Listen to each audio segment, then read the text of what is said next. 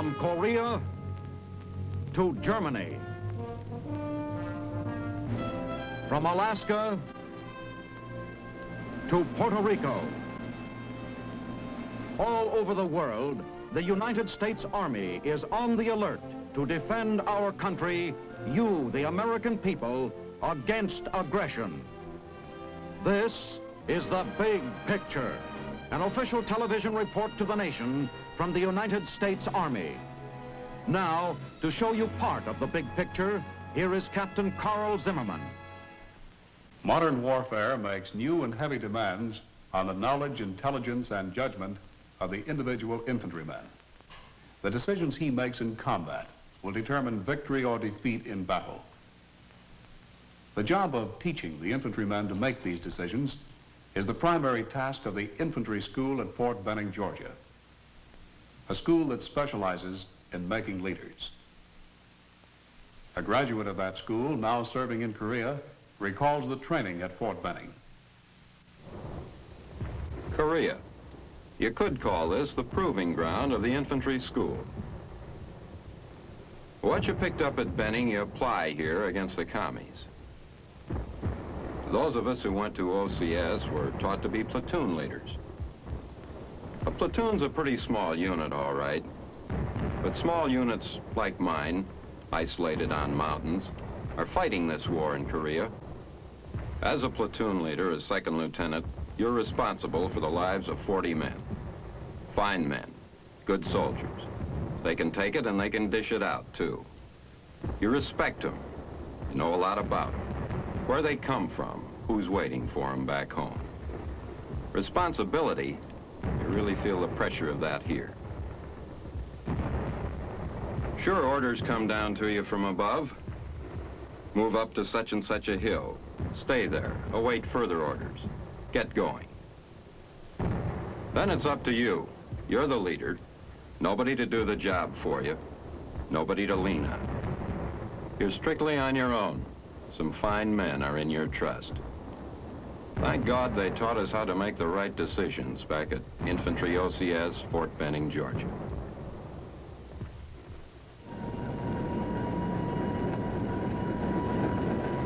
From the time you arrive to the time you leave OCS, you're on the move. You're entering the home of perpetual motion.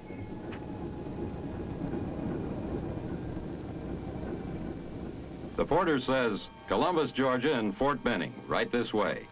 Watch your step. Boy, that's sound advice for officer candidates going on trial for 22 weeks.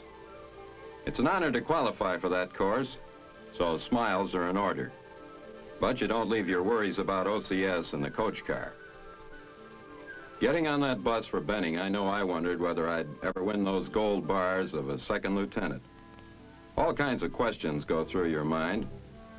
You wonder just what'll be expected of us. What about the pressure, the training, the officers?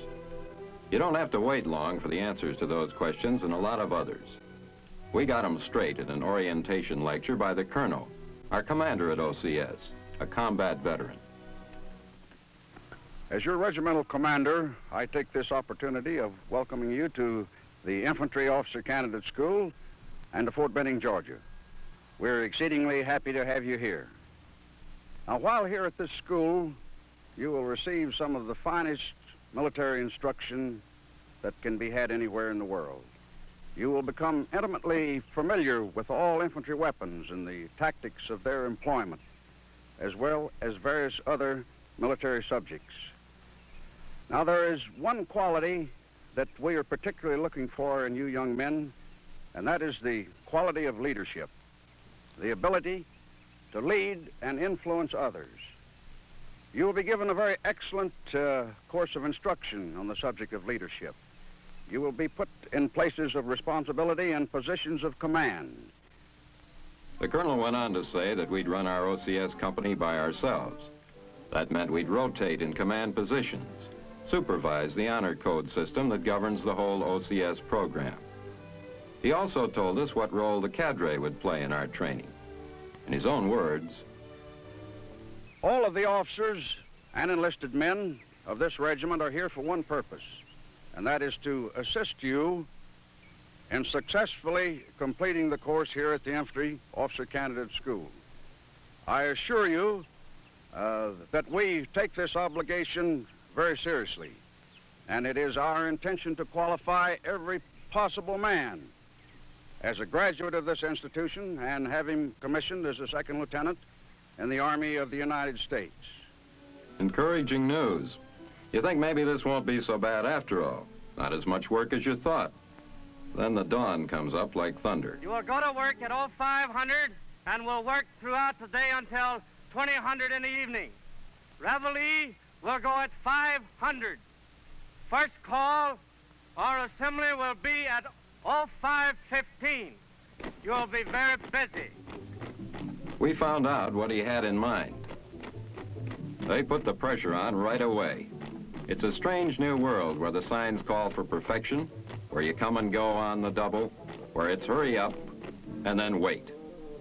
A world where you try to relax at parade rest, where everything is regulated from the distance you stand apart to the number of boots you draw.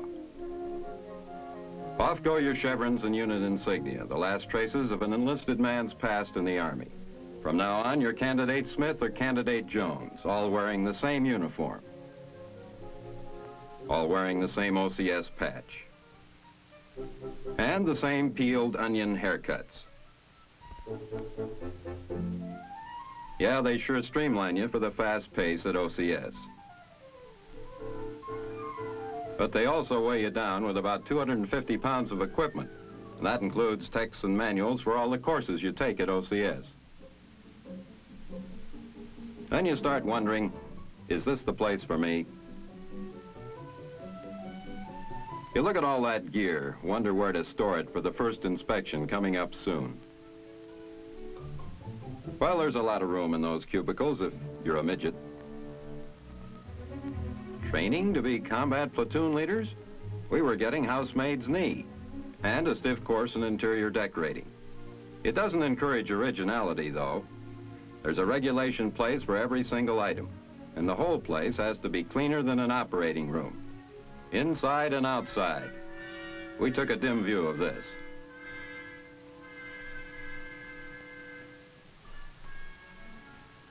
Finally, you're ready. Almost afraid to breathe as that tactical officer makes the rounds. There's two to supervise each platoon. The TAC officer's your severest critic for the next 22 weeks. You wonder, what's he looking at now? Did we forget anything?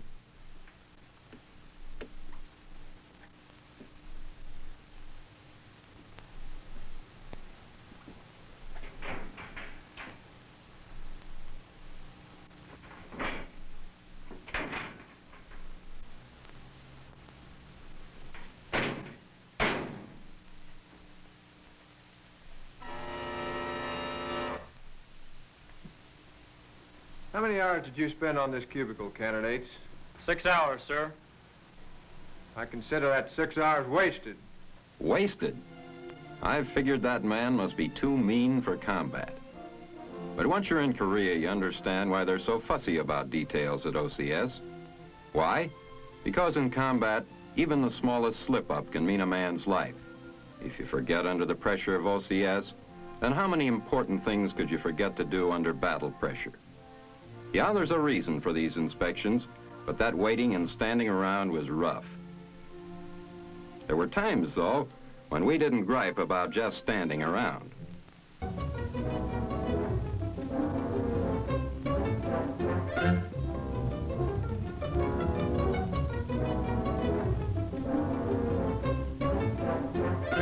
There just wasn't time to enjoy the scenery. But we did get in good shape for Korea.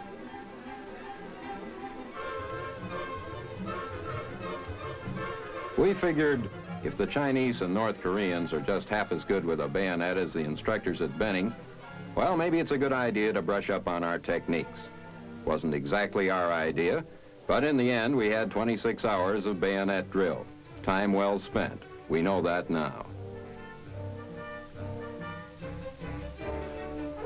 You've probably heard about the bayonet fighting in Korea. Well, we practiced our own version of the banzai charge.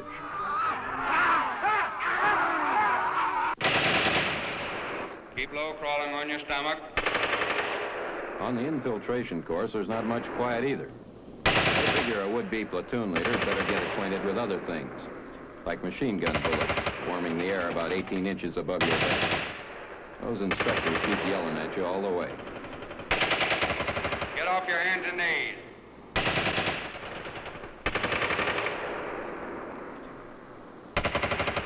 Get that weapon on your stomach correctly. Get your hand down there on the balance and balance it on your stomach. Number 41. Get the muzzle above your head. Number 44. Get the muzzle above your head. Balance the weapon on your stomach with one hand. Use the other hand to lift the wire above and clear of your body. Number 40, get that rifle cradle in your arms as you've been told.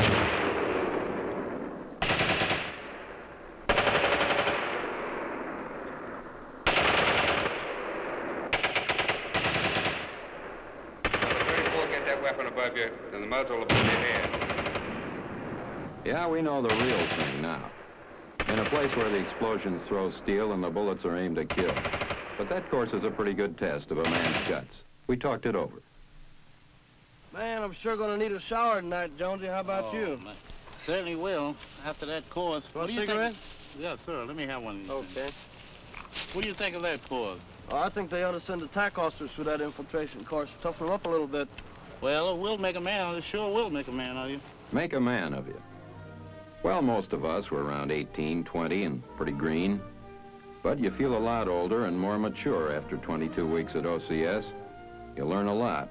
The knowledge and training you get gives you confidence in yourself. Part of that knowledge comes on the firing ranges.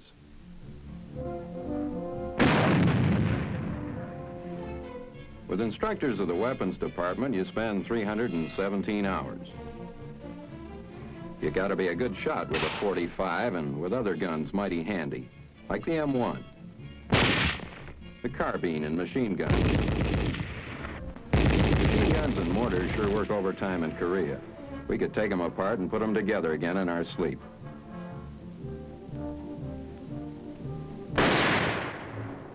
In the end, you're familiar with all the weapons used by the infantry, 21 of them, like the recoilless rifles. They'll knock out a tank or a pillbox if you aim them right. You learn lots of ways to be unpopular with the enemy.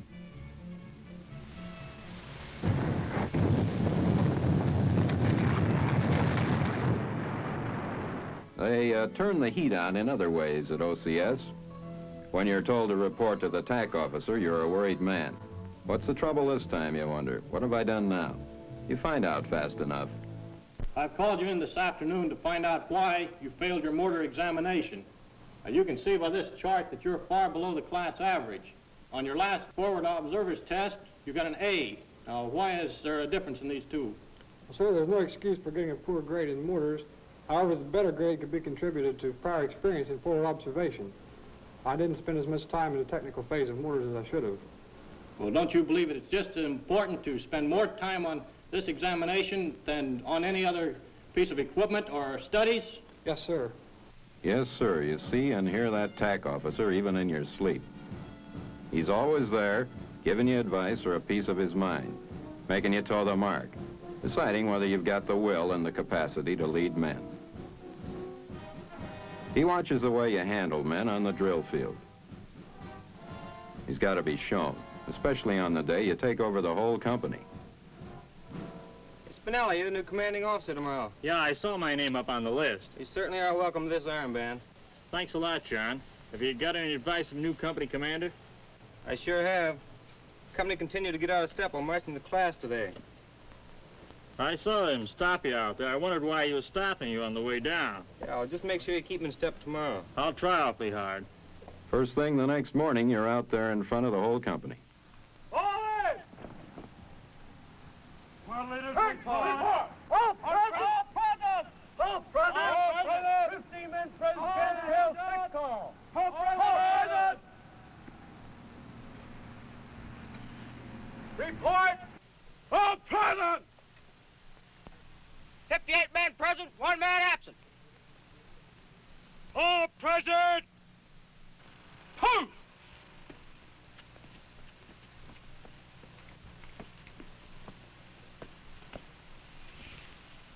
Sir, the company is formed. Take your post, Sergeant.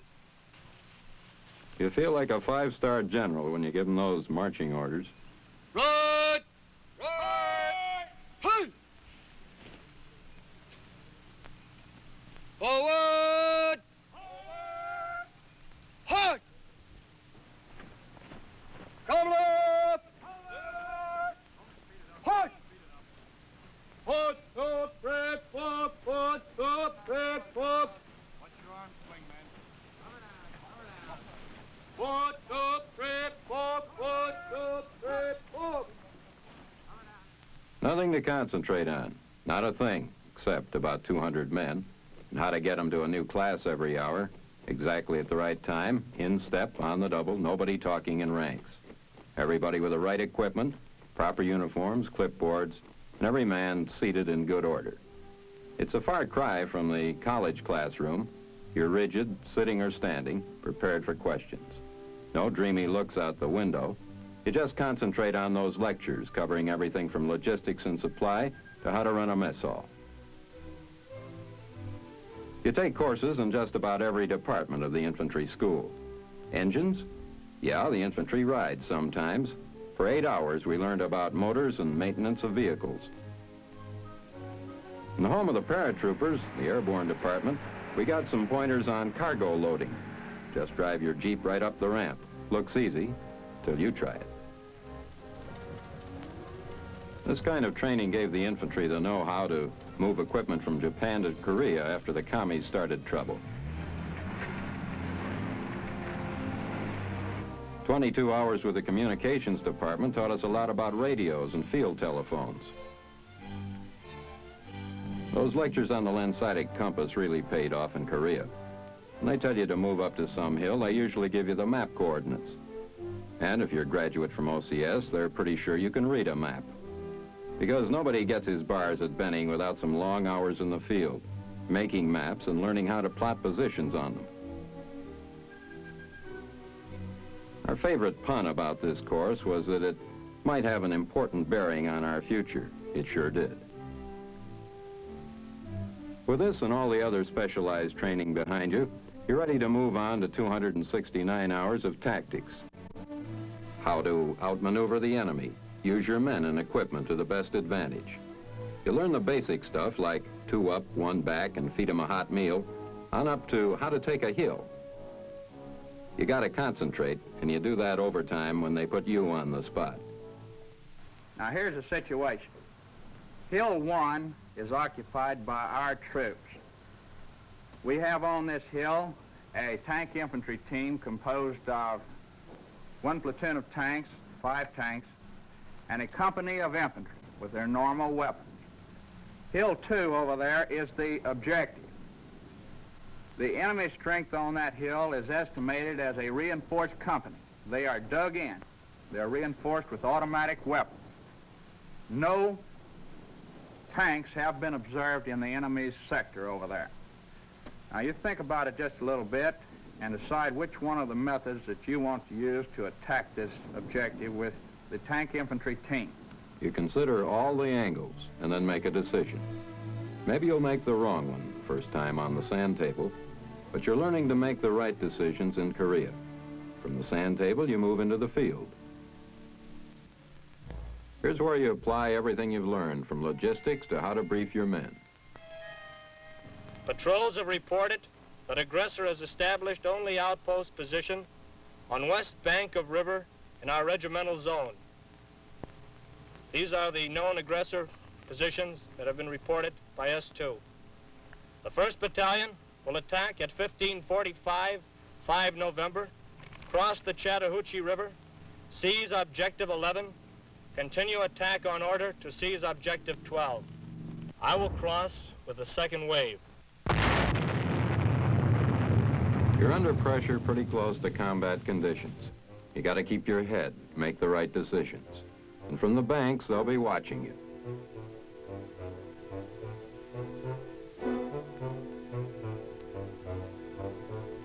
Crossing rivers in Korea is pretty similar. Of course, we weren't paddling toward the Chinese or the North Koreans. They're not on the far bank of the Chattahoochee.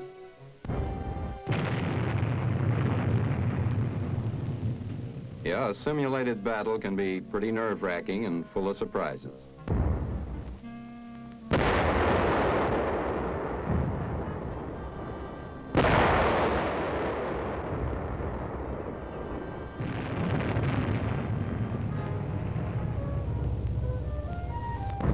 The weapons department had worked overtime putting on a show for us. Yeah, this was a spectacle, but we were too busy to watch all of it. We were learning the teamwork it takes to win a battle, learning that you gotta think in terms of the group, each man doing his job from securing a boat to taking a ridge.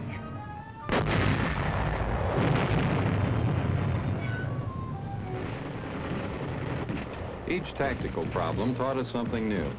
In fact, you expect a new experience every day at OCS. But one thing never changes. It's always hurry up and then wait. But 3 times a day, there was always something worth waiting for at the head of the line. Something to concentrate on. There was time while eating to daydream about that pot of gold, second lieutenant's bars. We'd reached the 18th week. That's when you get your senior status, and that was something to smile about. You get some privileges and a new helmet liner, a blue one to replace the olive drab. Blue Beetles, the underclassmen call you. It feels like they're giving you $1 million instead of a helmet and a blue shoulder tabs. As you put them on, you're face to face with a future officer, you hope, all slicked up for the senior parade.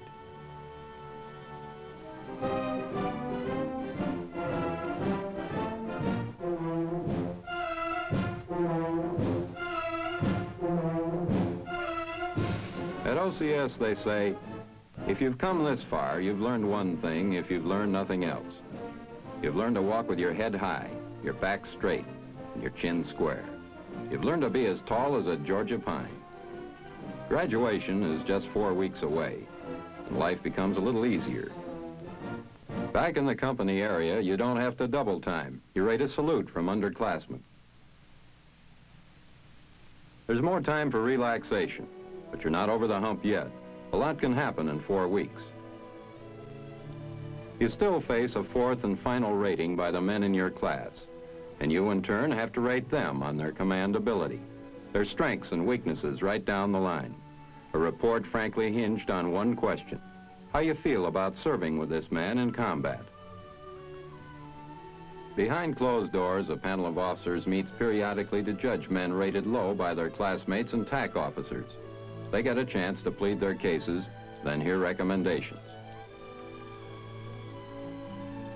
The school reasons it's better to weed an unfit man out of OCS than let him graduate and go on to risk the lives of other men in battle. But the final decision on the candidate comes from the top. I think we might graduate this young man.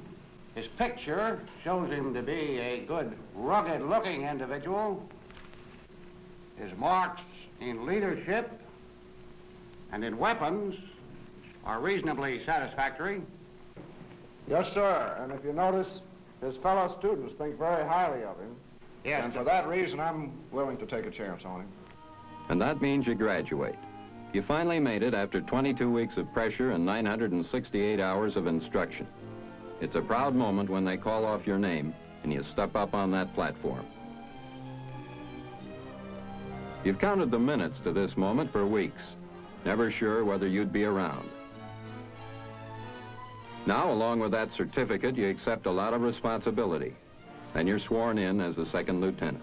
Having been appointed a second lieutenant, Army of the United States, do solemnly swear, that I will support, and defend, the Constitution of the United States, against all enemies, foreign or domestic, that I will bear true faith and allegiance to the same, that I take this obligation freely, without any mental reservation, or purpose of evasion, and that I will well and faithfully discharge the duties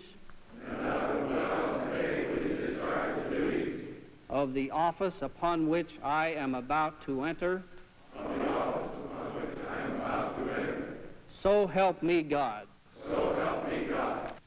This was our oath, and for most of us, our farewell to Benning. Those words, "follow me," had a real meaning for us now.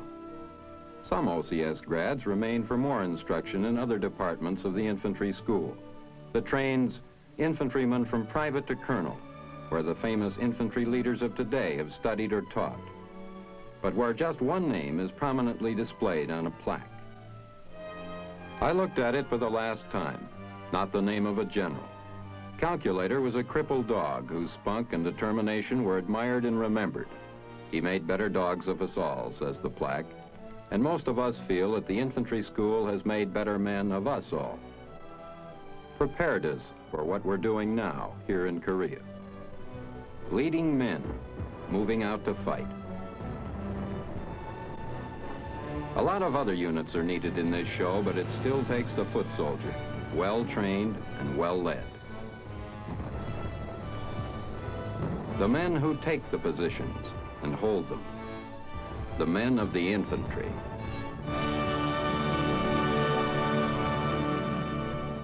Success in battle is still measured off by the foot soldier, and the merit of the infantry school must be measured in the accomplishments of its graduates serving in Korea and in other parts of the world.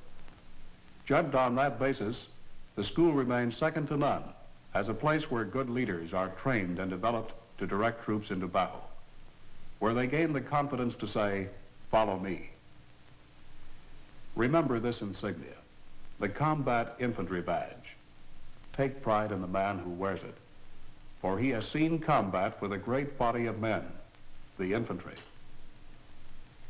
Next week on The Big Picture, the Army on Wheels, the Army in the Air, the story of the Transportation Corps.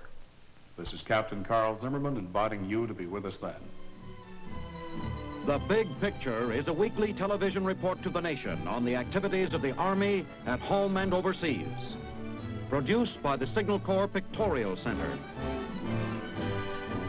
Presented by the U.S. Army in cooperation with this station. You can be an important part of the big picture.